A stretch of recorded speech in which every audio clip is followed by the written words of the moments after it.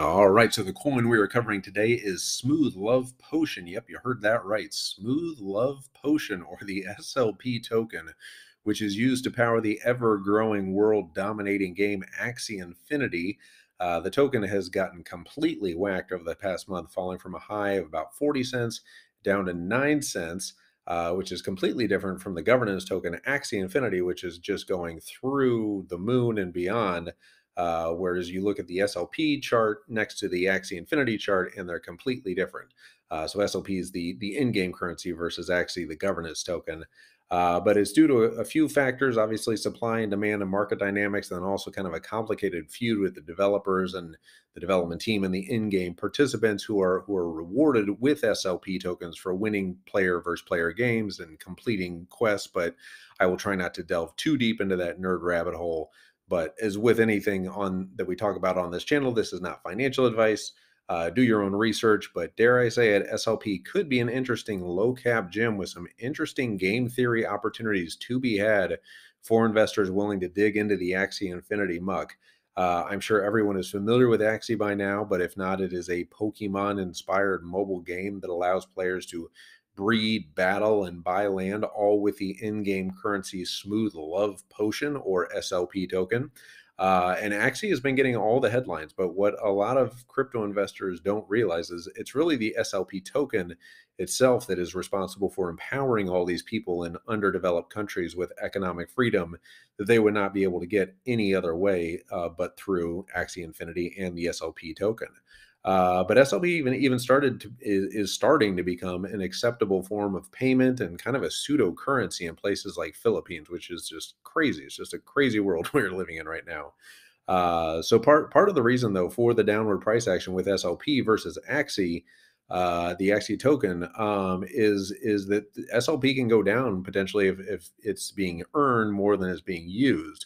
So if you have more net earners than net buyers, market dynamics would suggest it will just continue to go down. So if players are, winning battles and completing missions and not spending, but saving their SLPs or cashing them out, then you can see that price decrease. There's also a few other issues in the tokenomics that cause for these price volatility swings, but after kind of a public and semi-public and internal backlash with the development team, it sounds like changes are being made to make sure they keep these users happy and keep them involved and playing in the game. So game theory would suggest that like every currency controlled by a Fed or a developer team, runaway inflation and devaluation needs to be dealt with. So I think, for the investors or speculators or game theorists out there that want to kind of delve into where they think the development team is going to go with the tokenomic changes to SLP, and even kind of playing the idea that as more developed countries come in and more developed players who are more net buyers of SLP versus net sellers, the market dynamics would suggest that the price would then rise as well. So yeah, but it's just a crazy fast growing community that the development team and the Axie team is going to want to protect. They've gone from 30,000 to 1 million players in under 6 months, and in the same time gone from basically no revenue to over $1 billion in sales for a game that's basically still just in beta. So I think they're going to figure out all these issues and make sure that the competition doesn't take their users away, because as the whole market has seen the success that Axie has had, the play to earn category is becoming bigger and bigger, and more people are coming into the fray and into the category to try to take away some of these users. So I think with that $1 billion in sales, I think they're going to figure out a way to funnel some of that or some of their funding into making sure that these players who keep the ecosystem going continue to do so. But yeah, let me know what you guys think of the Smooth Love Potion. If you guys have any ideas for kind of interesting, market dynamics or, alpha to be had with the SLP versus Axie. I think Axie's, $4.5 billion in market cap, probably going to continue to go up, but who knows? But SLP is, I think, the more interesting play just because of the huge volatility swings. Today it's up 13%. Tomorrow it could be down 28%. Who knows?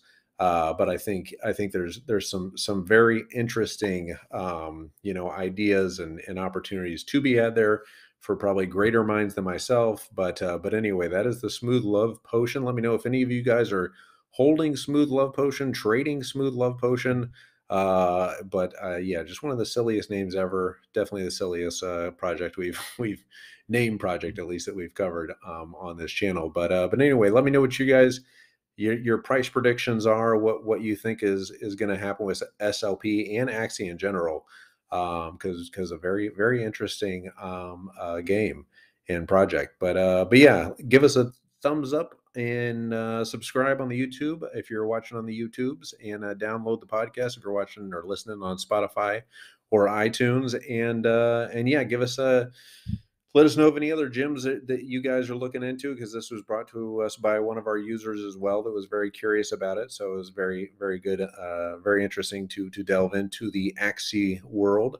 But yeah, if you guys want to check out BlockFi, use the link down below to get a free $250 worth of free Bitcoin when you deposit a certain amount of money into BlockFi. But we all use BlockFi, love BlockFi. The APY just on the interest alone is a reason enough to use BlockFi.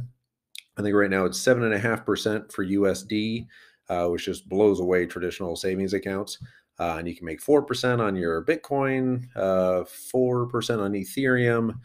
They even have the BAT token and a few other coins that we've covered here, where you're able to just stack those Satoshis or stack those ETH. But anyway, I'm babbling at this point. We will be back tomorrow with another coin analysis for you. All right. Bye-bye, folks.